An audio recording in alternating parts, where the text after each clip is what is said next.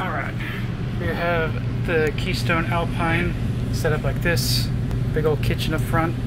There's the fifth wheel pin, and you've got a Samsung refrigerator, and your ice doesn't work because there's a bunch of valves. Make sure ice is on first, and what you do is remove that bolt and that bolt, pull it out, and there's a 3/4 turn or 1/4 turn valve behind there, and under here you can either get it from here.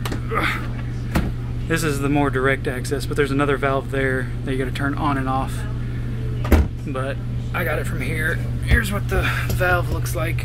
Let's see if I can turn the light on. But if you're looking for that valve, make sure it's on like that. And then there's a valve outside that you need to make sure is turned off. That is your drain valve. Let me go find it real quick and I'll be right back. Alright, now we're outside. On the driver's side front jack, there's a drain valve that you have to get all the way underneath, and it's right, where's it at? It's somewhere around here. There it is. There. Make sure this is off. But that's how you drain for winterizing it. But right now I have water and should have ice. There's a trick to make sure your machine or your little mechanisms work. So hold tight. Okay, and to make sure everything is copacetic, you get your ice machine, and there's a little button under here. You can fill it, and you just hold it, and then it'll just go through a cycle. Sorry for the noise.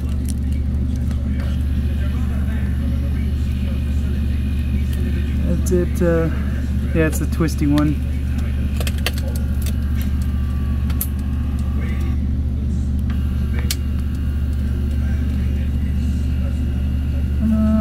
Hold tight, should hear water.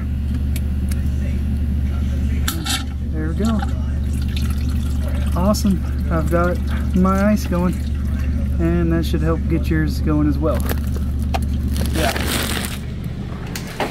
There's a nice little sticker right there saying that there's a valve under here, but there isn't. But again, bolts, one valve there, 2 screws there, another valve, and then there's one at the foot. Make sure that's off. And then when you winterize it, make sure those are off and that one's on so you can drain it. There you go. This took me 2 weeks to figure out.